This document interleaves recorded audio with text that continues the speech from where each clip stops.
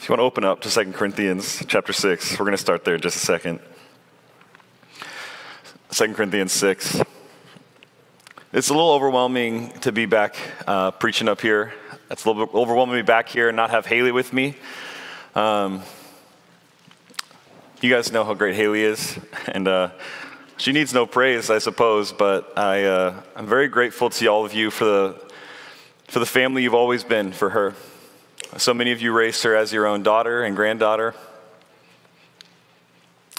And I can't express my love and my gratitude for the woman you all gave me for my wife. And for how you all treated me when I was here. And just the support and the friendships, the relationships I made with a lot of you and with a lot of you kids. I still think about them. I miss you guys. I miss a lot of you very much. I'm passionate about being in Seattle. I'm passionate about working as hard as I can by the grace God has given me to help the gospel there. But I do miss the encouragement of singing with you all and the encouragement of hearing from all of you and learning from so many of you. So many of you were teachers to me and examples to me in faith, and you still are when I think back. But I miss getting to see it every week and get together with you and to be encouraged by you guys. I can't express it enough. I'm really, really, really grateful. And I'm grateful I get to be back here and encourage you hopefully today and this weekend. And I hope that my lesson yesterday wasn't too much for you. We were supposed to do a good cop, bad cop thing, and I don't know what happened. I don't know if a demon inhabited me or something, but Bill did bad cop and I did like worst cop, I think. I went hard yesterday. And I hope that you guys especially understand where that was coming from, that I care about you. And I've seen a lot of kids get torn up and pulled away from faith by really, in the grand scheme of things, trivial and I'm going to say stupid things that ought not to have any pull. But for whatever reason, they become everything to us when we're young. And so that's why I got a little over-impassioned yesterday, possibly, I would say. But here this morning, what I want to talk about is this idea of a life mastered by Christ. Bill's going to talk to us about the glory of God, and I want to talk about a life mastered by Christ and hopefully set us up for Bill slam dunking this idea of us being God's glory in this earth. Look here in 2 Corinthians chapter 6, and look at this first verse with me. I just want to look at this first verse to start with. 2 Corinthians chapter 6 and verse 1. It's in the middle of this whole section where Paul is opening his heart and sharing his ministry and his life and all his heart with the Corinthian Christians. And he says in chapter 6 verse 1, and working together with him, we also urge you not to receive the grace of God in vain. Let me ask you, if I asked this audience to raise your hands and I said, hey, how many of you are working together with God? And you might say, there's ways we could justify that, ways we could say, well, hey, sometimes I work with God. Sometimes I'm working in the things that I know God wants me to work in. Sometimes I try to be the person God wants me to be. Sometimes I go to church. I don't want to sometimes, but I do. Sometimes I don't do the things I want to do. Sometimes I even have conversations with people about the things that I know matter. That's not the question. The question is, could you define your life as a co-worker with God? That your occupation, the very meaning of your life is that my life is given to work with God in his fields. That's everything to me. My job at work, that's secondary. My family even, which this is a hard thing to say. My family is secondary to my work with Christ. Now, of course, if you work with Christ, you work with your family. But they are still secondary to him. The fun I have, the life I lead here on earth, it's secondary. Everything is below and beneath. The work I do for Christ, that is foremost. That is primary. If I asked you that, and I said, do you work with God? Are you a worker with God? Would you feel like you could raise your hand and say, yeah, I am? I hope you would. But as I read that and as I think about Paul and as I read Paul and I think about this example of being a worker with God, I say, man, I think I have a long way to go. I have a lot of self to cleanse. I have a lot of complacency and a lot of laziness and a lot of selfish, arrogant pride that I need to get out of my system before I can really call myself a worker with God. I'm not trying to be overly self-deprecating. I'm just saying this is a high calling. And as Paul worked with these Christians, and I think part of what he's doing is he's opening his heart to be an example to them. He's showing them who he is so that they will see who they ought to be. And by extension, then who we ought to be, who you ought to be.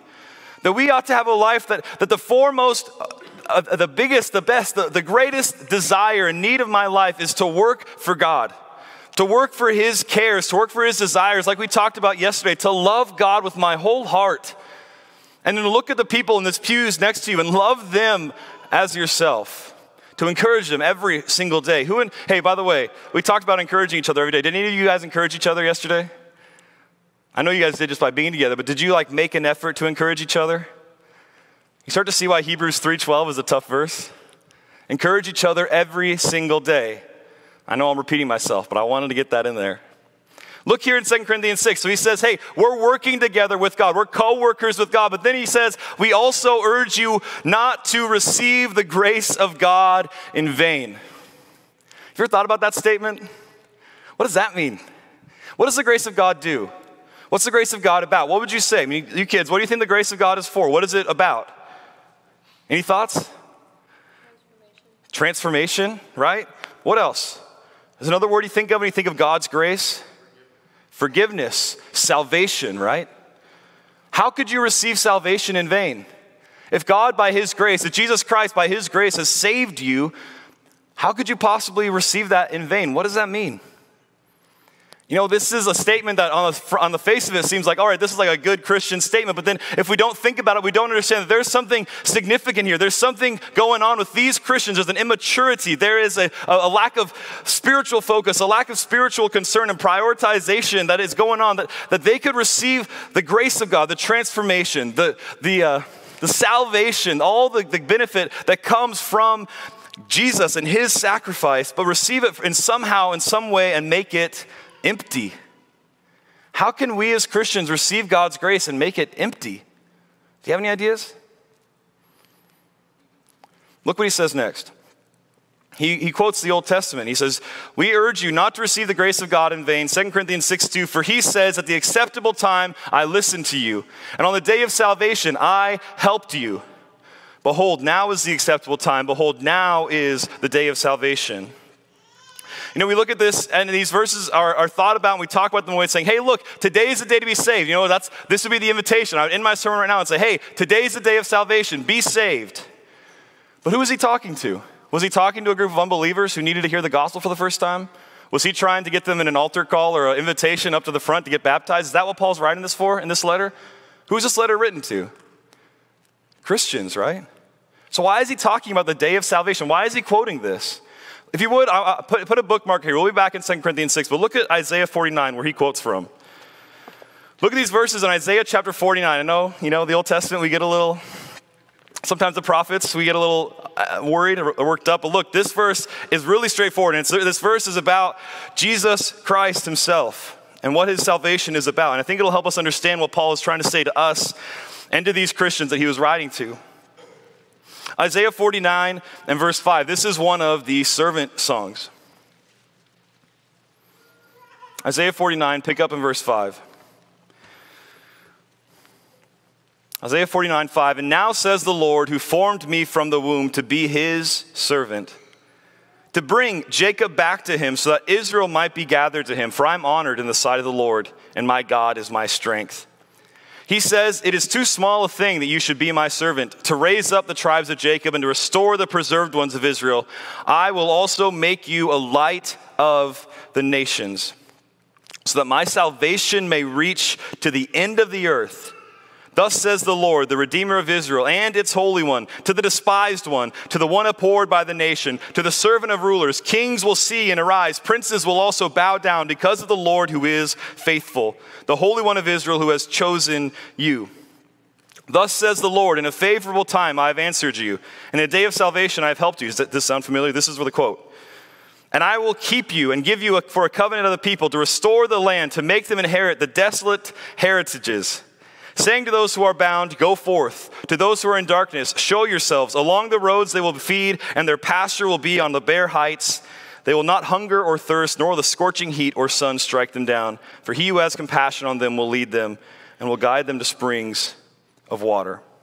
Listen, I know that was a long reading from a prophecy, but I want you to see this, that who does this sound like it's talking about? Do you see these first verses about his servant who is set apart from the womb, whose God is strength, whose God is his strength, what's he gonna do in verse 6 of Isaiah 49? He's going to bring the Jacob back to him. He's going to bring Israel back. He's going to be a light in verse 6 to the nations. He's going to look at the end of verse 6. What's going to happen because of this servant? At the end of Isaiah 49:6, what's going to happen? A light to the Gentiles, and salvation's going to reach what? The ends of the earth. Who does that sound like? This is Jesus, right? This is a prophecy. This is God's plans. This is what God had in his mind when he, before the foundations of the earth, before the earth was even created, he had this plan that Jesus Christ would come and his salvation would reach everybody, us and everybody else in this world, the Jewish people and the Gentile people, everybody you could think of, that his salvation would reach everybody. And so the Lord says, I have answered you. In a day of salvation, I have helped you. I will keep you and give you for a covenant to restore the land, to make them inherit the desolate heritages, saying to those who are bound, go forth. To those who are in darkness, show yourselves.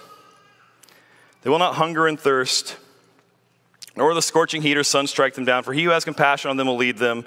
He will guide them to springs of water. You know, he's talking about the salvation that comes from Jesus, but part of what is going on in these verses is he's restoring them to the land. He's restoring them in verse 8 to this picture of inheriting these desolate heritages, to going back in these places that were broken and empty and just famine. And what's the idea of them going back and restoring it? What does that sound like? These desolate inheritances, these lands that they're going back to inherit once again that are empty and famine. What would they have to do when they got back there? What would be the idea? Is he saving them just to save them? Part of what's going on in these pictures, it looks like that God is saving them Jesus is sent to them to not only to save them, but to restore them to the glory, to restore them to the work, to restore them like Adam was supposed to tend and keep and work in the garden, that God restores us and saves us to be workers. You know, he was writing to a church in 2 Corinthians that was so caught up in themselves, so caught up in their immaturity, so caught up in what he said or she said, so caught up in how people looked at them, how puffed up they were, how people thought of them. They were dividing over all sorts of things. And he even says in 1 Corinthians that he couldn't talk to them as adults, he had to talk to them like babies because they were so immature. What he's saying here is, and I think the reason he's quoting from this passage is saying, look, this salvation that comes through Jesus Christ, this scripture that you Corinthians and you Christians could go back and read is saying, look, Jesus Christ came to save you and he had a purpose for it. He had a goal. He didn't just want you to be saved. He wanted you to be saved and be a part of the work he has for you. And that's where Paul gets to back in 2 Corinthians 6. Flip back to 2 Corinthians 6.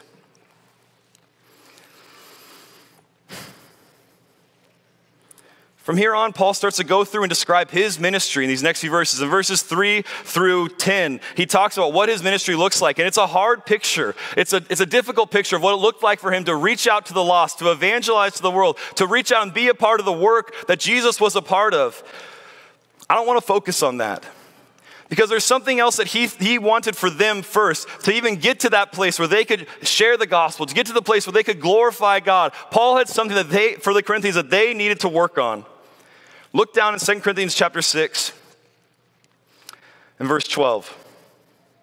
Look at verse 11, actually. Look at how Paul writes to them. He says, our mouth has spoken freely to you, O Corinthians. Our heart is open wide. In verse 12, you are not restrained by us, but you are restrained in your own affections.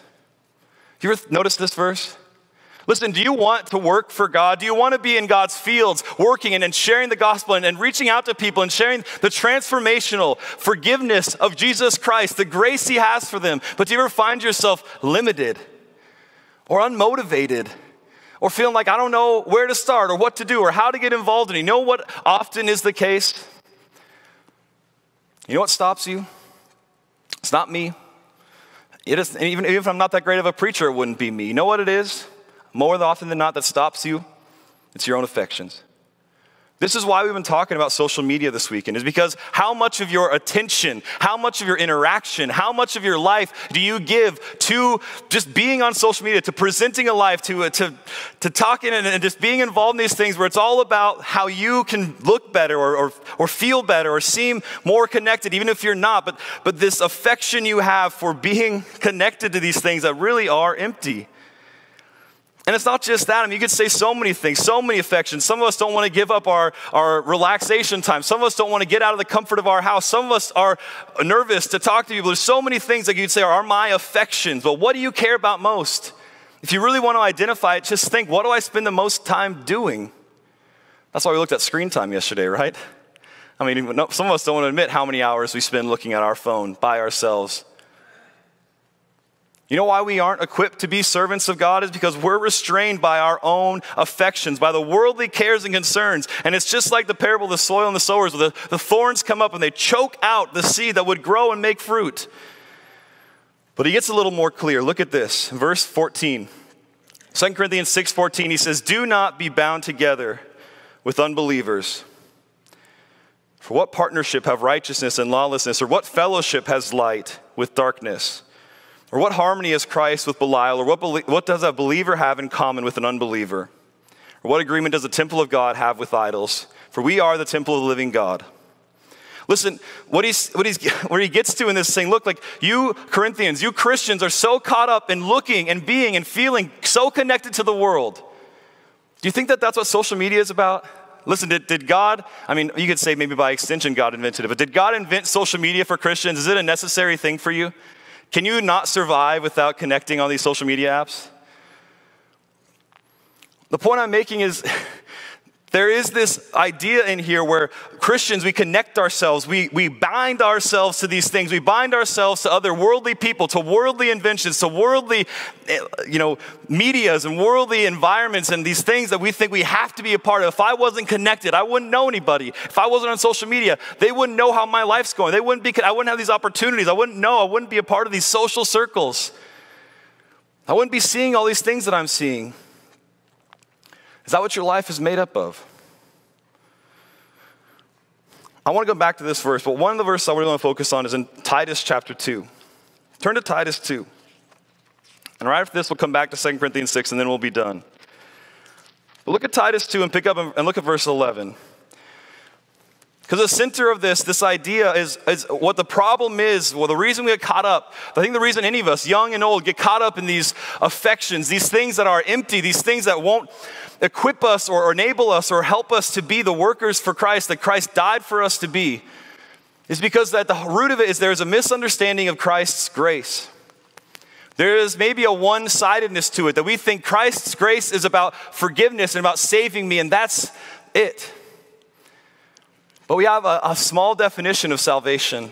We have a small definition of grace because in Titus 2, Paul, the Holy Spirit through Paul, helps us appreciate another element of grace. It's transformational. It's about forgiveness. But look in chapter 2, Titus 2 and verse 11. The grace of God has appeared, bringing salvation to all men. This is, we get this. But what does God's grace do in verse 12? Mine says, instructing us. Listen, this is part of the problem where we get these affections, we get these things, we get wrapped up in the world around us, or when we're young especially, in these media we're talking about, it's the same thing, different story, right?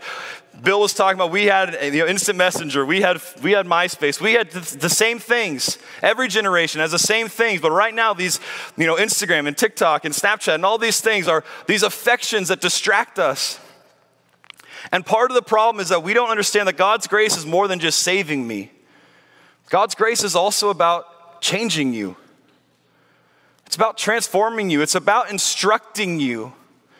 And if all your attention, if all your time is spent on your affections, or more bluntly, if all your time is spent on your phone, just scrolling through things, watching short videos, liking or posting, or just hoping that someone will notice a thing you posted, if that's all your time is spent doing, how much bandwidth do you have for God's instruction? Think about this.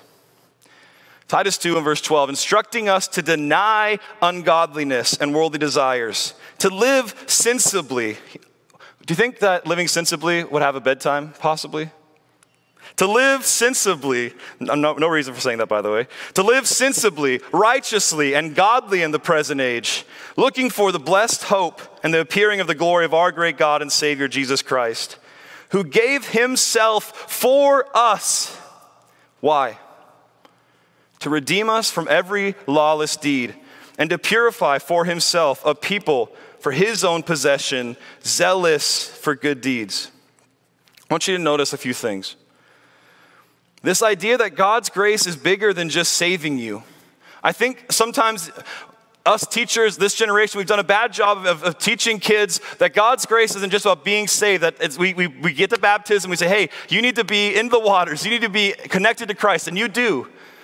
But then sometimes we aren't as connected to you after, where we say, hey, you need to be changed. You have work to do. God has an idea. He has a plan. He has an ideal for your life where you would be involved and passionate and sharing, and this person who's just zealous. And sometimes we accept the lowest common denominator. You're baptized and you're here on Sunday morning, and it looks like from just a glance that you're probably doing all right. Is that good enough? Part of the reason that I think we're not interested, that we get distracted by all these lesser things, is because we aren't passionate about the beauty of the goal that Christ has for us. Listen, you're not the next generation. You are the church now. And if that's the case, then you have work to do, don't you? You have people to talk to. You have a life to live. You have things to get involved in. It's not just good enough to be here. It's not just good enough to be baptized. It's not just good enough to go to the church you think is the good church to go to. It is more than that. It instructs us to deny ungodliness, worldly desires, to live sensibly, righteously, and godly in the present age. It changes everything about your morality, everything about your decisions. Let me ask you, has your life been changed since you got baptized? Does it look any different? It didn't look much different for me for a long time. But look what he wants. What did Jesus give himself for? What was the reason? What was his grace about? What was the purpose that he had in his graciousness, in his selflessness, in the gifts he gave us through his death? What was the goal? Look at verse 14. He gave himself for us to redeem us from every lawless deed. Think about that. What is a lawless deed? It could be breaking the law. I almost think of it as anything that's outside of God's word. And I know that sounds maybe overly simplistic, but think about this. God in his word has, and for throughout all time, in the Old Testament and New Testament, written out all these ways that we can be connected to him and connected to others. All these ways that we can be busy with the work he has for us. But what kind of work do we spend our time doing? Well, I spend my time doing whatever I want. I spend my time doing things where people will think about me and look at me and love me, or at least say they love me, or at least appear to love me. You know, Christ gave himself to redeem you. He bought you with a price. And this word every is important. He doesn't just want part of you. It wasn't just for one thing. It wasn't just the one sin he redeemed you from, but it was a complete purchase for all of you. How many lawless deeds do you bring into your relationship with Christ? How many, not necessarily ungodly, but non-godly, I'll say, things do you bring into your faith that don't need to be there? What's the next thing? He gave himself to redeem us from every lawless deed, and what next? To purify for himself a people for his own possession. Look, this is what we're talking about a lot, is that this life mastered by Christ would be a life where Christ could live with us, live in us, that he would be in our hearts by faith. That he would walk beside us and he would plot the path before us. This verse is exactly the title of this lesson. Do you ever think of yourself as someone possessed? Someone possessed by Christ. What does that mean? What are some of your possessions? That's a hard comparison. This idea of possession, we think of demon possession, we can kind of put pictures to that, right? Where there's a demon living inside you and you're not doing the things you want to do, and the very things you do are the things you hate, and it's like this whole scary kind of horror movie kind of picture. What would it mean for Christ to possess you? What do you think? What would it mean to be a possession of Jesus Christ, that you belong to him in such a way that every action, everything, every thought, everywhere you went, people said, that person, that's not Ben anymore. See, Christ died not just to save us, but to make us his people, to bring us close to him. And really what this is leading to is he died to make us a people zealous for good deeds. Listen, in some ways, I know social media is what we're talking about, but in some ways, that's a symptom. That's not even the problem. That's not even in some ways worth talking about. It is because it's a problem, but there's something bigger, there's something deeper, there's something more at stake, is that whatever it is, it might not be social media, there's enough other things. Sports can distract you. Actual face-to-face relationships can distract you. Money, your job, the things you start, your schoolwork can start to be a distraction. All these things can start to take precedence. We're talking about social media because it happens to be that some of you are spending 7 to 9 plus hours on your phones doing this. So we're talking about it. But it's just one thing. You see the problem with this? What did Christ die for? He died to redeem a people that would be passionate, that would be zealous. There's this idea, he didn't just want us to do good things. He doesn't want us to be automatons, just doing this, input here, do the right thing, service here, help this old lady cross the street. He wanted us to be what? A people that are zealous, that our very hearts are given to just wanting to do good for everybody we meet. That's the example yesterday of that sinful woman who washed Jesus' feet with her hair and wept and washed him with her tears and the perfume, who made a spectacle. Why?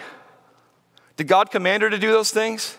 Was there a verse in the Old Testament that said, wash Jesus' feet with your hair? No. She did it because she loved. She loved much. Listen, there are so many lesser versions, and as we might talk about this week, there's so many idols that we make of a life lived pleasing to God, that it's good enough for me to be baptized, it's good enough for me to be here on Sunday morning, it's good enough for me to just go through some of these motions that I see other people going through, but this is not why Christ died for us. He died to master our life and to be the one and only. And the problem that I see, the difficulty I see so often, is that everything we're living for is just other people's approval, other people's eyes on us, other people's attention for just even a brief moment. Or we're looking for me to be distracted for the moment, to just scroll and hope something funny, something meaningful, something insightful comes along, I don't know. Or worse, scrolling to look for something that tickles our brain and something that we can lust after, something that is tempting to us, just scrolling, hoping that something will come along for us. All these things come from this. And these things that aren't inherently evil become evil because they're everything to us. And we bind ourselves up and we hook ourselves into anything the world would feed us. Do you see the problem here? We're not letting God's grace instruct. We're not letting God's grace into our lives to lead us and to build us up, to help us be co-workers with Him, to get us equipped to be in the fields, to serve God like we want to. But instead we bind ourselves with unbelievers and partner ourselves with unrighteousness and lawlessness and darkness. And Christ has no harmony with that. Here's the thing. We think that we can take a little bit of the world and hold it close and it won't have any problems. It won't have any downsides. That doesn't matter. That things that are done in secret have no meaning to the rest of my life. But you know, don't you? We all know. Go back to 2 Corinthians 6. I want you to see it as we finish up. I hope you'll think about that verse from Titus. I hope you think about the instruction from God's grace, the high standard, what the purpose of Christ's death for each of us. But look here at 2 Corinthians 6 again, and we'll finish up after reading these verses. 2 Corinthians 6 and verse 14. I know we already read it. Let's read it again. 2 Corinthians 6:14. Do not be bound together with unbelievers. For what partnership have righteousness and lawlessness? Or what fellowship has light with darkness? Or what harmony has Christ with Belial? Or what has a believer in common with an unbeliever? Or what agreement has the temple of God with idols? For we are the temple of the living God. Listen, you know what's going on here? Let me ask you, are you finding godly things on your social media more often than not? Now, some of you said you use it to connect with other Christians and to try and keep these relationships going. I think there can be good. To be very specific, I know I heard some of you talk about them. That's good. Like, use these in specific ways. Be very mindful if you do use it, to use it in a way that is mastered by Christ. But be honest with yourself. Be honest with me. How much of the stuff, the content that you're taking in is godly? How much?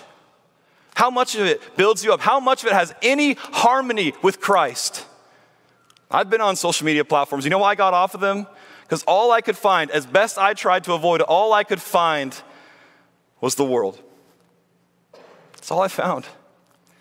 And I lied to myself for a long time and just kept scrolling, kept looking, kept engaging, and it finally Through my stubbornness, God was patient, and he showed me, and I saw that there was no harmony, there was no partnership that I could have with these things and still believe that I had harmony with Christ. That's why Bill and I call for you to think about it. I love that some of you deleted some of your social media apps. You may re-download them.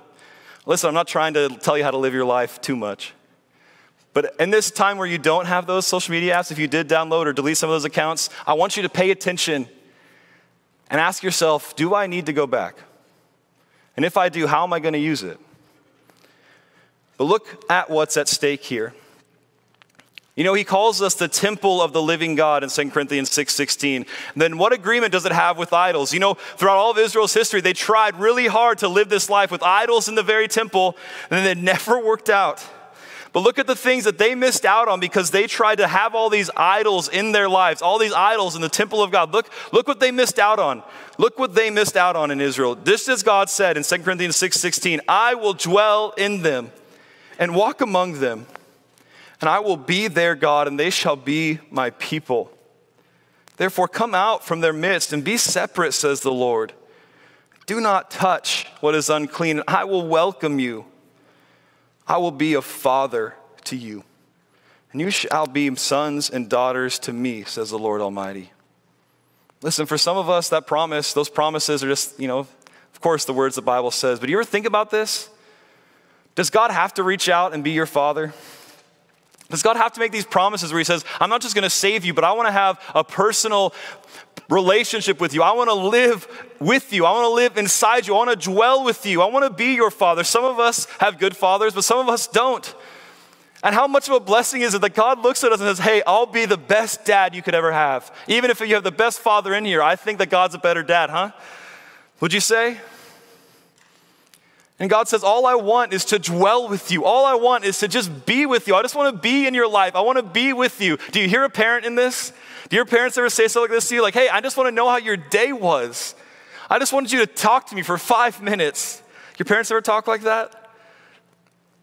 God's pleading and saying, look, all I want is for you to be my sons and my daughters. I want you to be close to me, and you can't be close to me and close to this world. You can't be close to me and be connected and hooked in and bound in to just this total worldliness and ungodliness. There's no connection. There's no harmony. And so in 7:1, he says, therefore, having these promises, beloved, let us cleanse ourselves from all defilement of flesh and spirit, perfecting holiness in the fear of God. Did you notice that yesterday? Those who fear the Lord. What we read in Psalm 115, those who fear the Lord, God will be a shield and a salvation to them. Listen, this sermon is probably at the conclusion of it, one of the most basic lessons a preacher could preach. But I wanted to show you this because Paul was dealing with these immature Christians in Corinth some 2,000 odd years ago. And you know what they were doing? They were connecting themselves to the world, spending their days thinking about the people in the world, looking for the approval of other people in the world, looking to see and lust after what they could in the world around them. They were doing the very same things you were doing. This has been a problem for people trying to serve Christ since the very beginning. And what did Paul have to say? Did he say, okay, you can do a little bit, but just make sure you manage it well? What did he say? Did he say, you can keep a little corner of that, but just make sure like 75% is for God? Is that what he said? What did he say? God jealously wants all of you. Jesus died to redeem a people for his possession. The grace of God came and instructed us and taught us to live differently, to be different, to have a life that is cut out for Christ, that Christ may speak and live through us. And some of you have received that grace. And some of you who have received that grace have received it in vain. And I want you to think about that. Because God's grace was given to you not just as a gift to save you, not just so you get a free ticket to heaven, but God saved you because he wanted you. He wanted to live with you. He wanted to be your father. And he wanted to be your co-worker. He wanted to be involved in your life and help you share the goodness that he would give, to help you look at your friends and say, they need God just like I do, to be glorified. See, this life mastered by Christ, what it ends up doing, what it ends up being is a life totally given to the service and the work that Christ has planned. And that's so much better than just being saved, isn't it? Because God has some things in store for you that he would do with you. He would help you. He would build you up. He would work alongside you. He would change the very world around you if you're not caught up in your own affections. Listen, if you're on your phone scrolling for hours a day, what room does God have? What room does he have for you? What room do you have for him? Make room for him in your hearts, please. Let's pray.